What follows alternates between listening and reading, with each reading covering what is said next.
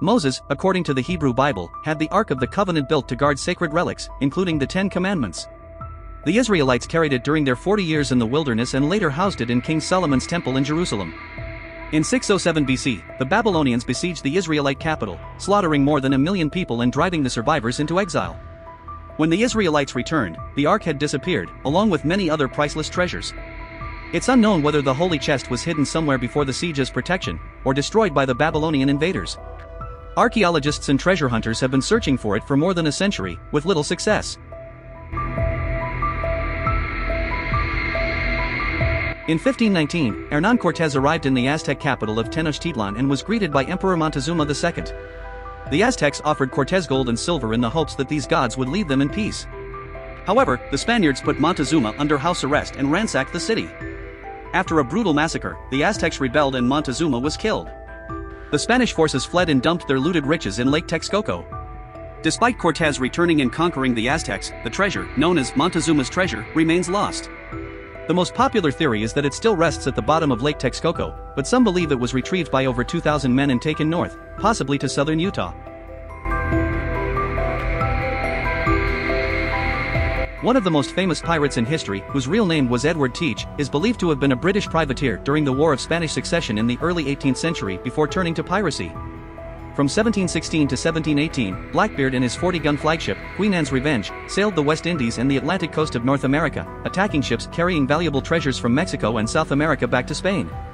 In late 1718, a British naval force led by Lieutenant Robert Maynard managed to kill Blackbeard after a tough battle. Maynard had the pirate's head cut off and hung it from the front of his ship. Before his death, Blackbeard claimed to have hidden his huge treasure, but he never revealed its location. Since then, treasure hunters have been searching for it, looking for clues everywhere from Virginia's Chesapeake Bay to the Caribbean and the Cayman Islands. Back in 1820, the Spanish authorities in Lima, Peru were in a rush to save their treasure from the advancing forces of José de San Martín. They gave the British sea captain William Thompson the task of hiding the loot on his ship, the Mary Dear, until it was safe to return. But instead of following orders, Thompson and his crew killed the guards and ran off with the treasure. When a Spanish ship caught the Mary Dear, the whole crew was killed, except for Thompson and his first mate. They promised to reveal where the treasure was buried, but when they reached Cocos Island near Costa Rica, they escaped into the jungle and were never seen again. Since then, over 300 expeditions have tried and failed to find the treasure of Lima, which is said to be worth around $200 million today. The lost treasure is believed to include a life-size solid gold image of the Virgin Mary covered in gems.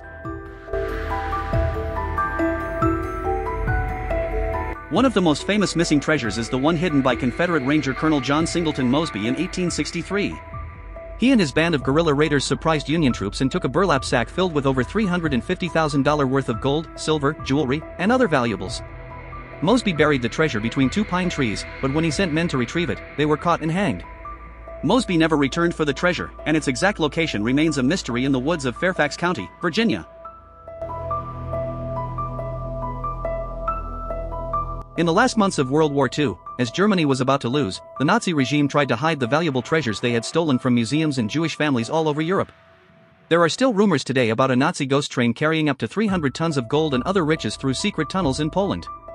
In Lake Toplitz, in Austria, it's believed that Nazi officers sank billions of dollars worth of Reichsbank gold, and no one has found it yet. In 1959, divers found containers filled with millions of dollars worth of fake currency from Allied nations, part of a Nazi plan to ruin their enemies' economies. So far, at least 7 people have drowned in the lake looking for the lost Nazi gold.